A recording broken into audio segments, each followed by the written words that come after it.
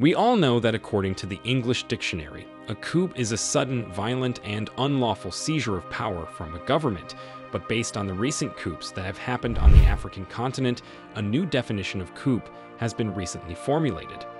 And we can call that Africa's own definition of a coup. It goes as follows: a coup is an attempt by the military to save their countries from presidents' broken promises. Doesn't this completely encompass what Africans have been feeling concerning these coups? It truly does, and we have none other than the interim president of Guinea, Colonel Mamadi Doumbouya, to thank for this eye-opener. The president, who also came into power through a coup in 2021, gave this new definition of a coup during his speech at the UN General Assembly in New York on Thursday, September 21. Standing boldly before the gathering of world leaders and without mincing words, Colonel Mamadi told the leaders that beyond condemning the coups, global leaders must also look to and address the deep-rooted causes. He continued to say that a putschist is not only someone who takes up arms to overthrow a regime like the English dictionary tells us, but the real putschists are people who avoid any condemnation, those who cheat to manipulate the text of the Constitution to stay in power eternally.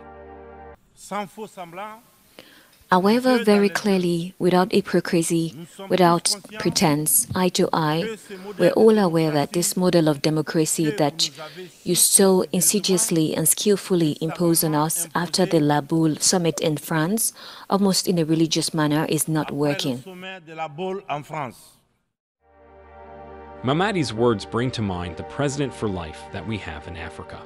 They are African leaders who have overstayed their term in power, but refuse to leave, and they even go further to manipulate the Constitution to ensure that they continue to rule. But that's not all. Some of them even go as far as ensuring that their children continue in their stead whenever they choose to leave. Colonel Mamadi's words mean that Cameroon President Paul Biya is a putschist, Equatorial Guinea President Teodoro Obiang is a putschist, as well as Togolese President Faure Gnassingbé. So, if they are truly concerned about coups in Africa, they should do something about these presidents for life. After hitting African presidents for life, Mamadi went on to give his reason why he organized a coup in Guinea. He stated that he led soldiers in Guinea to depose then-President Alpha Condé in the September 2021 coup to prevent the country from slipping into complete chaos. He then added that Guinea's situation was the same in other countries hit by coups such as Mali, Burkina Faso, and Niger. And those coups were as a result of broken promises, the lethargy of the people, and leaders tampering with constitutions with the sole concern of remaining in power to the detriment of collective well-being. Colonel Mamadi then went on to face the West. He told Western leaders that they should stop intervening in African political challenges, and added that Africans are exhausted by the categorizations with which everyone wants to box us in. In his own words, we Africans are insulted by the boxes, the categories which sometimes place us under the influence of the Americans, sometimes under that of the British, the French, the Chinese, and the Turks. Honestly, we do not interfere in theirs, so why should they? Why can't they leave Africa alone and let Africans deal with Africa's problems? Indeed, true to Mamadi's words, Africans are exhausted by the interference of the West in their affairs. Like the president said, this exhaustion by the African people has made them to awaken more than ever before, and they are determined to take their destiny into their own hands. It is this reason why, as the coups swept across West Africa, it was followed by anti-French sentiments and protests demanding the withdrawal of France. It is also for this reason that some African presidents like Ibrahim Traoré of Burkina Faso, Julius Malema of South Africa, William Ruto of Kenya, and a couple of others are standing up and speaking boldly against the actions of the West during summits and gatherings of world leaders.